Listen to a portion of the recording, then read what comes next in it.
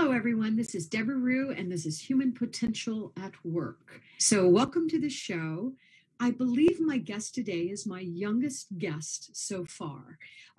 His name is Brandon Farbstein, and if I said that incorrect, Brandon, you'll have to correct me. He is 19 years old, and I had the pleasure to hear Brandon speak when, gosh, he might have been 12 or 13, and he really impressed me at the time, and he's continued to impress me. He has a book called 10 Feet Tall, which I highly recommend, and I'm blessed to have a version that has a signed copy from him. And I really am excited about talking to Brandon because Brandon is a Gen Z activist. So Gen Z is the generation behind the millennials, and boy, they're coming out with real power in these conversations. So it's very exciting.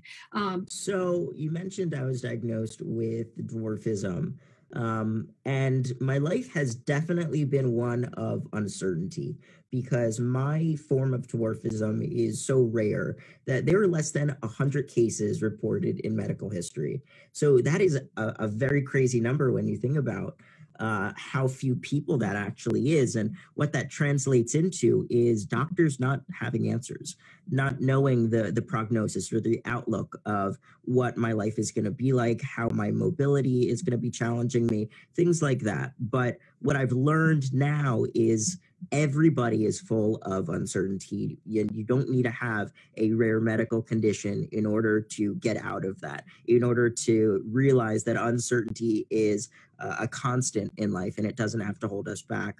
But I felt truly invisible for the first 15 years of my life. I felt like I just had no purpose and no point of dealing with all of the pain and the challenges that came my way on a daily basis. But all of that changed for me when I was invited to give a Tedx talk.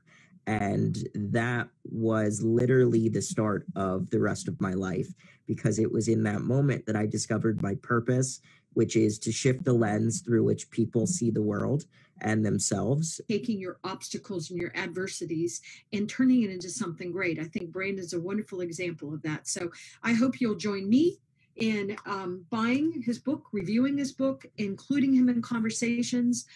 He's on my radar, and I'm going to keep bringing him into conversations, and he gives me a lot of hope. So Brandon, thank you so much for being on the program today. Appreciate it. I can't wait to see who you're going to be at 30 and 40. I might have to be looking, from another place to see you in those things, but I'm really, really excited about your voice. And so I appreciate what you've done, and I can't wait to watch you do even more. So thank you for being on the show today. Thank you so much. It's been fun. Yes. Bye, everyone.